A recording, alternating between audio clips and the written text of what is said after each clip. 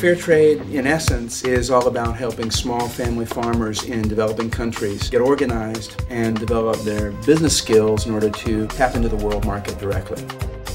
When they sell direct, they can make 2, 3, even 4 times more. And of course, with more revenues, they're able to develop their communities, keep their kids in school, create scholarship programs, bring electric lighting to their villages for the first time. Fair trade isn't a product.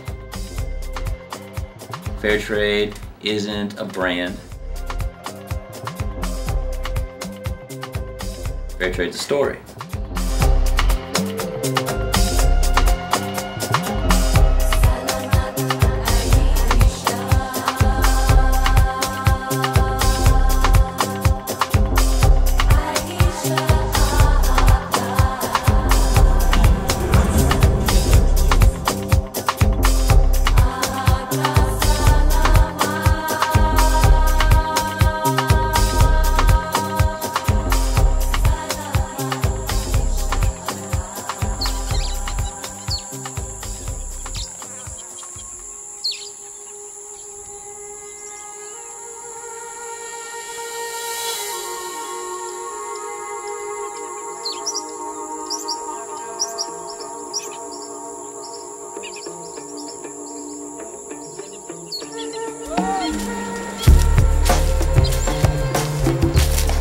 Clearly, farmers are the big winners in the fair trade model.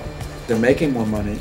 They're doing it in a way that really requires them to develop business skills, so they're becoming much more sustainable and independent. They're taking care of their land and their ecosystems much better, so they're leaving something behind for future generations.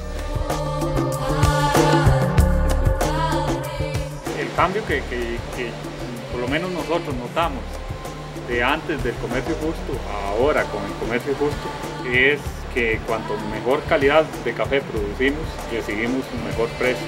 Se hace recogiendo los rojos y cuanto más rojos estén, mejor calidad es el café.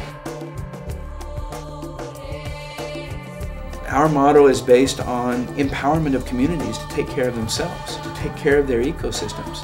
It's a market linkage model, essentially recreating what you might think of as a farmer's market gone global. So we're not trying to turn back the clock on globalization, and we're not closing our eyes to the reality of the global economy. Rather, we're trying to find ways to harness the power. ¿Por qué? Porque los precios serían mejores para nosotros. ¿Por qué? Porque nuestros hijos podrían recibir más dinero por becas para estudiar. We've heard globalization, this era that we live in, described by many as the race to the bottom.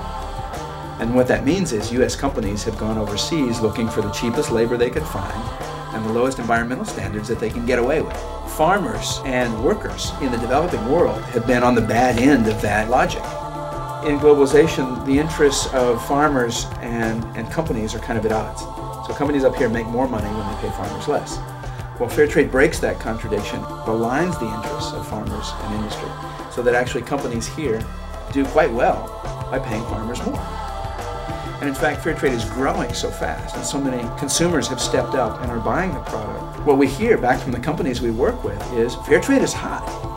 Fair trade is the fastest growing segment of the coffee industry today. So they're coming out of it doing quite well. We want companies to feel like it's in their own interest to do fair trade, as well as in the interest of the farmer.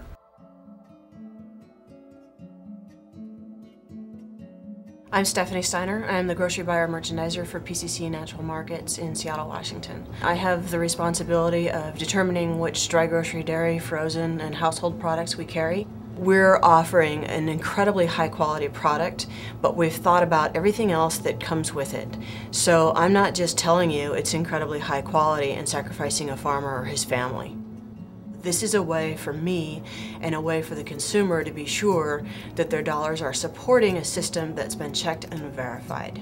Fair trade for me, Fair Trade Coffee, was our ability to physically manifest doing the right thing. It was really doing the right thing, not talking about the right thing or feeling like we were doing the right thing. It was really doing the right thing, and it was easy.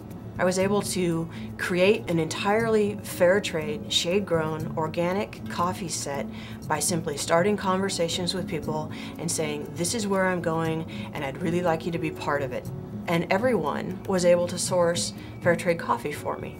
It wasn't a challenge. So we have the ability to do the right thing for so many people, and we have not dissatisfied anybody in the process. We've done something tremendous simply by choosing to do it.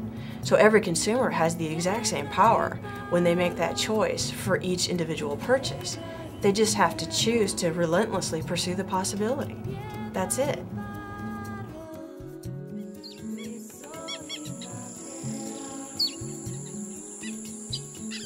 We're the only certifier here in the United States, so we are tasked with auditing and certifying the supply chain and providing credibility around this claim that farmers received a better price through fair trade. Transfair does several things. One, it audits us, so we have to not only report what we purchased in terms of green coffee, but what we sold in terms of finished goods. That allows us to essentially track the flow of goods through the international supply chain and create what in the certification business is called traceability. So being able to say the beans in this coffee bag can be traced all the way back to Juan Perez in Costa Rica. We know that he is the grower, we know that he received a fair price.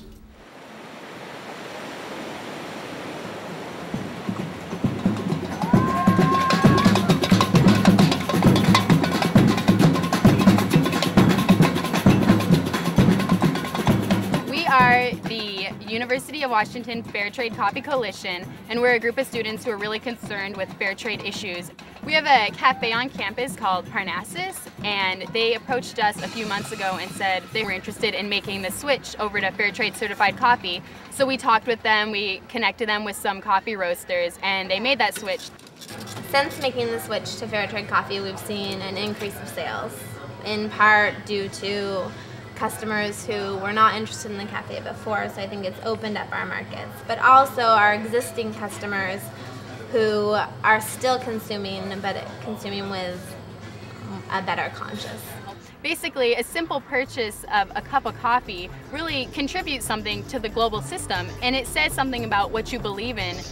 I just think it's a really effective way of change, of creating change, and people respond to that. They want to put their money into places that are positive.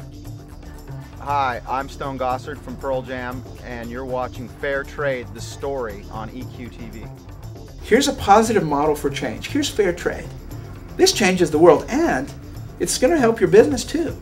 So do this, and we'll reward you by giving you our business. We, the consumers, are going to reward you by buying your coffee, buying your bananas, buying your chocolate, and making this thing really work for you.